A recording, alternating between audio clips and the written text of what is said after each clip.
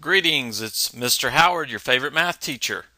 Some of my students have teased me about opening all of my videos with the same greeting of hello, this is Mr. Howard, so I thought I would mix it up a little bit for this one.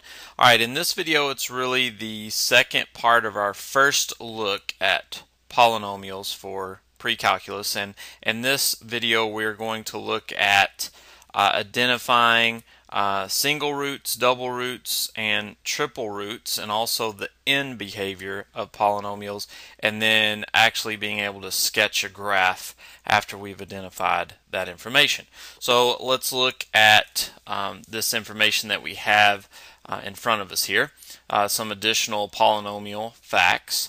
So the graphs of polynomials are smooth, they have no sharp corners, and they are continuous, so they have no gaps or holes. So polynomials can have a lot of different shapes, but they'll always be smooth. There are no sharp corners, for example.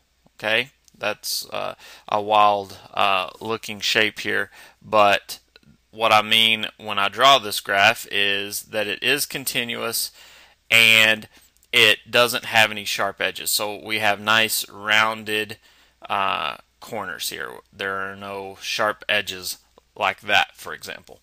Alright, the domain, as this implies, is from negative infinity, so to negative infinity in the x direction there, and to positive infinity in the x direction there.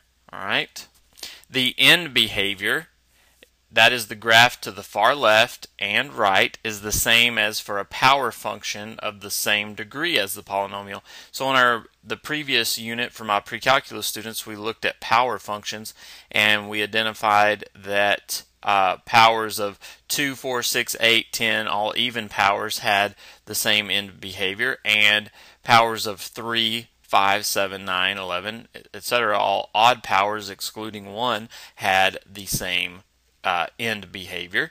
So end behavior in this case would be this part right here and this part right here. That is the end behavior of this function. So a quick review: if we have an x cubed or x to the fifth or x to the seventh, etc., we had this behavior. So we had end behavior like that, where we were down and left and up and right. So that was a positive one of these. A negative one of these three, a power of 3, 5, and 7, had this end behavior like this. So it was up and to the left and down and to the right. Okay, so that was for powers of 3, 5, 7, 9, etc. If we had an x squared, let's draw these down here, an x squared or x to the fourth or x to the sixth, like that, or 8 or 10, any even power, we had, if we had a positive, it was like this. We had end behavior like this. So up and to the left, up and to the right. That's where our end behavior occurs. What goes on in between here and in between here, that's not what we're talking about. We're only talking about at the very end. So all of these parts are our end behavior. I'm going to go ahead, so we keep this straight, I'm going to have a plus here. So if you're you have a positive x cubed, positive x to the fifth, x to the seventh, it's like the green one. And if you have, I need to do that in red, if you have a negative x to the third, fifth, seventh, etc., this end behavior is what you can expect. Okay, and then same thing over here. If we have a negative x squared, x to the fourth, x to the sixth, it's down like this. Alright, and we will see what goes on in between the end behavior can vary, but the end behavior you can always predict based on what degree you have. So that's what we're talking about. So here's our end behavior here. Let's put a plus over here. So when we say end behavior, that's what we're talking about. What happens all the way to the right on the graph and all the way to the left on the graph. So as x approaches positive infinity and as x approaches negative infinity. Alright, so next bullet point here. For a polynomial of degree n, there are at most n unique roots. So in other words, if we have a polynomial that is x to the fourth, so it's a fourth degree polynomial, it can have at most 4 unique roots. Okay? X to the fifth, 5 unique roots at most. X squared, 2 unique roots at most. All right, that's what we're saying there. A single root is where a graph crosses the x-axis. So let's draw a couple of examples here. So a single root is where we cross the x-axis. So it could look like this, like this, like this. Each one of these is a single root. Okay, so technically this one has 1, 2, 3 single roots. So right there, and right there. I'm going to use another color so we can see that better. So there's a root, there's a root, there's a root. So 3 single roots. So I'm going to write 3 single roots here. Okay. A double root. So let's draw what a double root would look like. So double. Draw an axis here. And a double root could be like this. Okay, a double root, by definition, it says a double root is a graph. The graph is tangent to the x-axis. F does not change sign. So F is positive here. We come down, we have a double root right here. So we're setting on the x-axis, and then we continue in the positive y direction. So the our f function here did not change sign. It was positive here, here, here, here, and still positive here. It never went negative. So that's a double root right there. All right, and we're going to label this positive double root. So we have where we're opening upward like this. If we could also have a double root that was coming from the bottom. So for example, like this. So if we had something like that, that would also be a double root.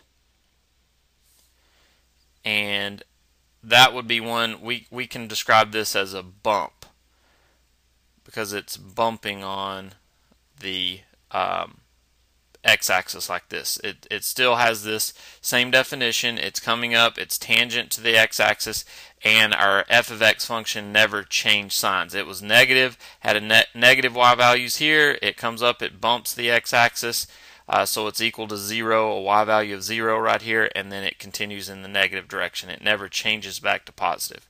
Alright, so that would be what I call a bump, and this is what I call a sit. So I'm going to change this. I don't want to confuse you. I'm meaning that this opens upward when I said that, but I don't want to confuse you, so I'm going to change that. So we'll refer to this as a sit double, and this one is a bump double. Alright, this one bumps into the x-axis from the bottom. This one sits on the x-axis from the top. Alright, and then lastly we have the triple root. I'll put it over here. We're running out of room.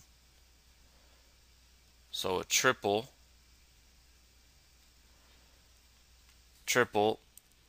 has this going on. It's like a cubic graph, okay? The triple root is like the parent function x cubed. I'm going to move this over so we can see it a little better. So I'm going to exaggerate it a little bit so we can see it well. So this root right here is a triple root. Okay, anytime you have a power of 3, that's going to be a triple root. And that is just like a cubic function where you have, by definition here, a graph crosses the x-axis, so it changes sign, f changes sign. It's negative y values here, it crosses, and now it's positive. And the root is a point of inflection. So that means that its concavity changes. So if we really zoom in on this, I want this to be clear. If we really zoomed in, it would look like this. So we are talking about, it's not as zoomed in as I would like, but we're talking about right here where it's crossing, and we are changing. So we, right in through here, we are concave down, okay? Concave down right here, and here we are concave up, all right? So that is what we mean by a change in concavity. It's concave down, and it changes to concave up here. All right, so you could still have one that does this, and you have a, draw the axis in here. You could have a triple root right here. All right, where you're concave up here, and now you're concave down here. So it's just a change in concavity occurs when you have a triple root. All right, so those are the different types of root. All roots, all of these are triple roots in this case. This is a single root. This example that we drew had 3 single roots. We had the double root. You could have a bump double root where we bump up against the x-axis, or you could have a sit double root. Some people may call these different things, but just for my students so that we can talk about the different types, that's why I'm using this terminology here.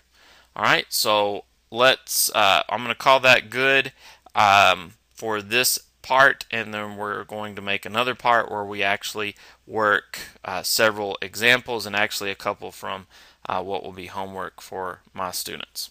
All right, so I will see you in the next video.